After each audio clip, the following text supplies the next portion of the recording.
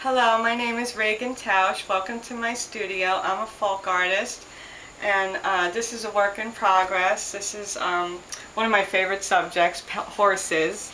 I love horses. I worked with them for years, and I keep my easel here and my paints ready to go, so anytime I have time or inspiration, I come right to it and paint. And I start right on the canvas. I hardly sketch at all, unless it's like a large scene.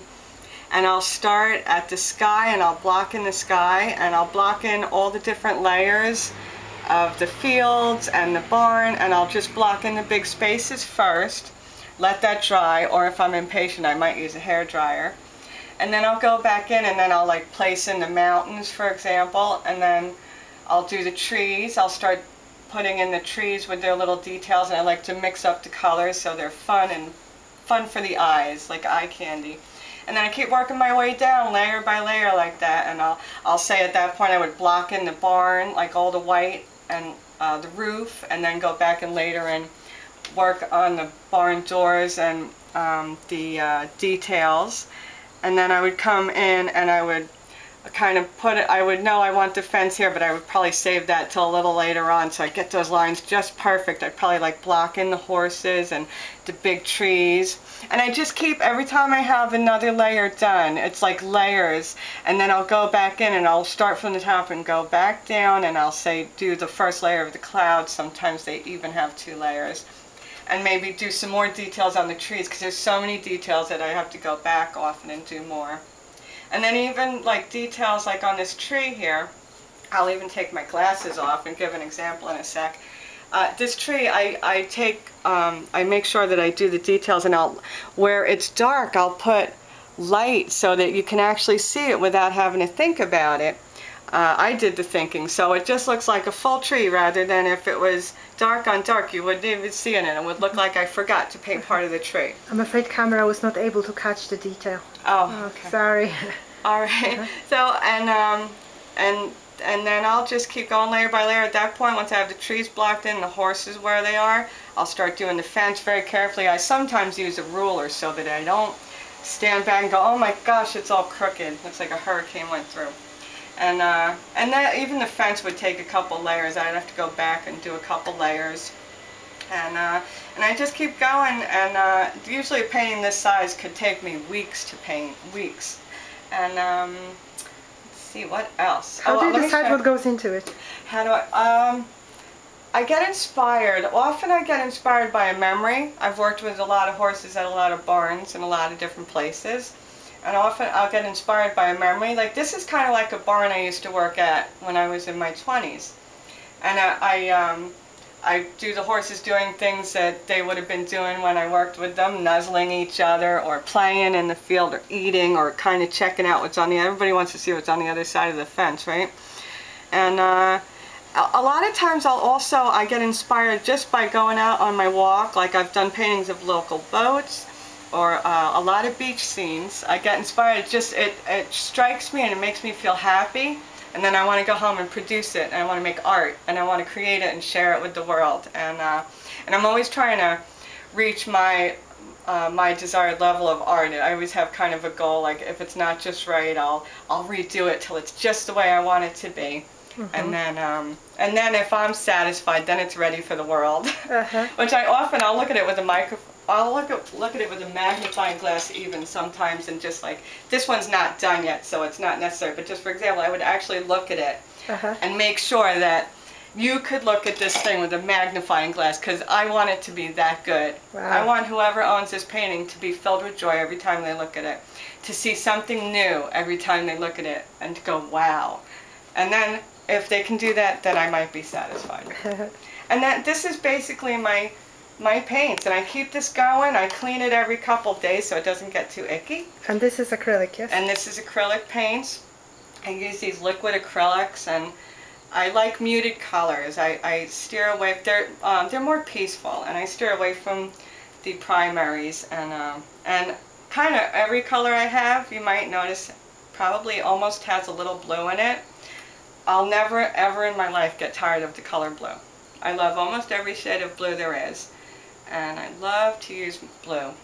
And blue makes me feel gives me a certain feeling, and so I like to share that and get that across in my art. So I'm going to show you how I do my little details with this very, very tiny brush. Is this your thinnest brush? This is my thinnest brush, and I go through these more quickly than the others because once those 5 or 10 bristles go, there's nothing left.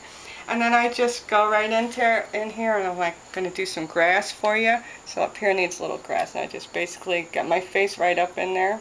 I see better without my glasses, up close anyway, not far away. And I just do, I make sure they're going in the right direction, and I just kind of space them out so they all look kind of interesting and fun. And I just keep going like that. And then when I'm about 99% done, I probably will sign it, because that's kind of a lot of work too, because I'm very careful how I sign my painting. I started in a very neat manner, so I always kind of want to keep it consistent. Of course. And then I usually do a couple teeny tiny details even after I sign it, and then it's done. And I'll also kind of just keep it for a few days or a week or more, and just kind of look at it a lot. Not look at it for a few days and then look at it again, just so I know I didn't miss anything, or there's nothing I wouldn't want to change, because after you get away from something for a few days and get back to it, you notice things differently. Mm-hmm. And that's how I paint all the time, and I get a lot of joy out of it. I feel very blessed doing it, and I like to share that with people. And I love the feedback I get from people. I love what people get out of my paintings. Sometimes it's a surprise to me what they see in my paintings, and I'll never get tired of that either. That or blue. They are very peaceful and very, very tranquil. Yeah, and there's never too much of that in the world, is there? And like here's another painting that this is a work in progress. I'll start paintings and sometimes I'll get tired of them, or sometimes I have a custom, so I put them on the side and I get back to them a little later. This, obviously, I was inspired walking along the bay in my town. This is very much what I would see if I was walking along the bay in my town. I just added a few extra flowers. And this has a lot of details still to do. I'm going to have a lot of details on the blanket on the beach, and there'll be more people and things going on. And it does look tranquil, though. Yeah, it's fun. I like to get in a lot of things. Some of my paintings are almost a little bit like a quilt, which I've dabbled in quilting a little bit, where the different spaces in the painting and the different layers have different patterns on them and different colors, and then I like to try to have contrast so things stand out, so your eyes don't have to work too hard. Basically, if I have to work too hard to look at it to see it, then you have to work too hard to look at it to see it, and I'm not happy. This is a peaceful thing. This isn't work. When you have one of these paintings or look at these paintings, it's not about straining your eyes, it's about the thing kind of bouncing out at you, which is exactly why I would make this a lighter green in front of the roof, so that it stands out, so you don't have to work. I did the work. Correct, correct. I did the work for you. It's a very nice effect, yes. I think another company has used that slogan. And also, you know, in this beach scene, it's very nice that you have actually made the sea curvy. It's not straight, so there's a little bit of a departure from the usual, but then you have this rhythm in the grass. Yes, very nice. And I don't know if I've always thought of it as a rhythm, but I love that you noticed it like that. Yeah, there's a symmetry to it. It just, I mean, it just couldn't be flat. I mean, that wouldn't be very creative. My artistic self just has to have all these different curves, and I'm not sure exactly. Sometimes people point out to me what they see, and I go, well, that's true. I didn't even realize that's not what I was going for, and that's there too. And it's all pretty neat. And I'm very blessed to do this art, and it's all happy stuff. It's really good, and I keep doing it. Yeah, and you have a winter scene and here. Then this is a winter scene. This is actually of my own house that I did to keep. Well, let's put it on an easel as well, or closer to it. Just if you could hold it. Okay, I'll just hold it. I'll hold it here. It's a little bit better light. Is this better? Yeah, okay. Great. Wow. So this is actually of my house. This is my little gray one-story house with the cute French doors and snow scenes. I love painting snow scenes. I love doing like a horse and carriage kind of thing in the snow. But I love doing the white trees with the dark blue background and the snowmen. It's something so cozy about the snow. And possibly it could also be because there's a lot of blue there. It's and the stone very, wall. very joyful. So I enjoyed this painting a lot, and it's fun for me to have one of my own that I actually keep. And it's kind of fun because I usually sell them and don't get to keep them forever. So this is nice. And this is actually kind of, I put my kids in there when they were a little younger. They're playing in the snow too, so that's fun.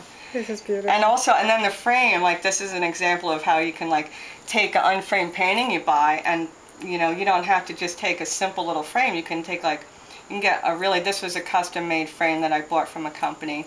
It has a linen liner and then a lovely wooden frame, so it just like really showcases it and really kind of brings it up a whole nother level. And it just, you could get the frame to match your furniture or whatever you like, and it just is like, just really good. It's better than just a plain old frame. Actually, my mom pointed that out to me years ago. She goes, you have to use liners and mats and things, and she was right. So mom's always right. So.